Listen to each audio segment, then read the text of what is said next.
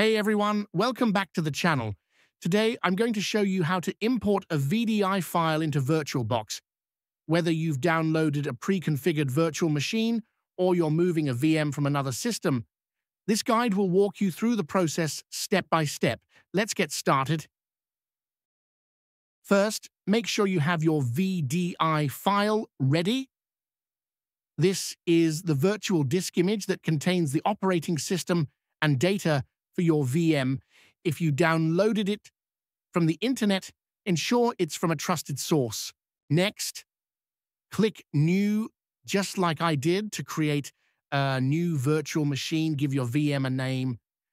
Choose the type, usually Linux or Windows, and select the version that matches your VDI. Assign your memory size.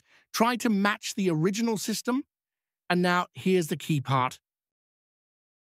When you get to the hard disk section, select Use an existing virtual hard disk file. Click the folder icon, then navigate to your VDI file, select it and hit Open.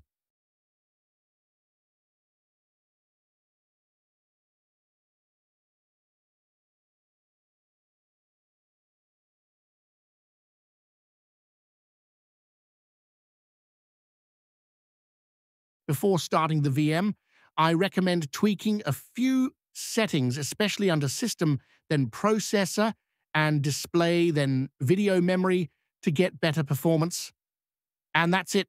You've just imported a VDI file into VirtualBox. If this helped you out, make sure to like, subscribe, and hit that bell icon so you don't miss future tutorials. Thanks for watching, and I'll see you in the next one.